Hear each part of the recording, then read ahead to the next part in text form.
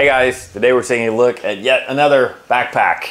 I have here the Tamrac Jazz 84, and this is kind of a traditional backpack, but you can hold a ridiculous amount of stuff inside. On top, you've got a grab handle. The bag itself is made mostly of polyester, which is of reasonable quality. I think this bag comes with a 5-year warranty from Tamrac, so that's pretty good. On the back, you've got two traditional backpack straps and pretty thick padding and a couple of hooks here where you could, I suppose, hook a lanyard if you wanted to carry something along with you on your pack. On the side of the pack, they've actually got some kind of strap accessory system. Apparently they make accessories that you can clip on to the side of the pack. I have not used this system, but you know, for those of you who are into that, they're out there. And you also have two sort of mesh pockets on the side that have a nice elastic grip on the top. These are perfect, obviously, for a water bottle. You could also put your sunglass case in here, and they really hold the items inside pretty tightly. So I would actually feel fairly confident even putting some batteries or so forth in there if I wanted to. On the outside of the pack, there is a really nice zippered pocket that holds a surprising amount of stuff. I mean, I've got some spare SD cards in here. I've got lens wipes, got my phone.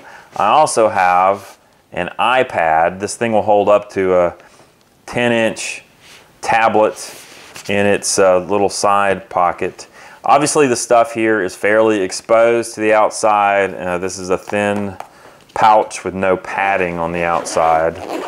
But when we get to the main event, let's open up the main cavity of the pack and you're gonna see just how much gear this thing will hold. Voila, you can put an entire system in here practically. You got two mesh pockets on top, which right now I'm using for like spare camera straps, some lens wipes, some cards, that sort of stuff. I like these mesh pockets. They're very useful, and I like that you can see inside to get an idea of what's stored in there. And here's the main event. The main cavity of the pack has a pretty nice system of thickly padded foam dividers. These are attached with Velcro to the pack, so you can rearrange them however you like. But there's just acres and acres of space in here. At the moment, I have a D7100 DSLR. It's got a 35mm lens attached to it. I have 3 other Nikkor lenses, and you see I really have room for another Nikkor lens if I wanted, or if I had a larger zoom lens that would fit in here. I've got my rocket blower, I've got a tripod, and I've actually got room to spare. I mean, you can fit a ridiculous amount of stuff, and you could probably fit 2 camera bodies and 3 or 4 lenses in the main cavity of this pack. So overall, I think this pack is actually a great value because the prices on these packs are dirt cheap.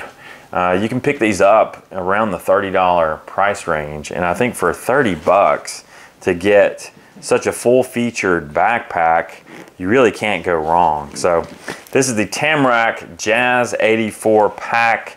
I use this really to store a lot of camera gear and just to take it from point A to point B. I have a lot of confidence that whatever is in here, especially that's inside the main cavity, is going to be very well protected. And just the amount of stuff that you can haul is quite impressive. So, you know, the only thing that I see that's missing, unfortunately, there's no real place to attach a bigger tripod to the exterior of the pack.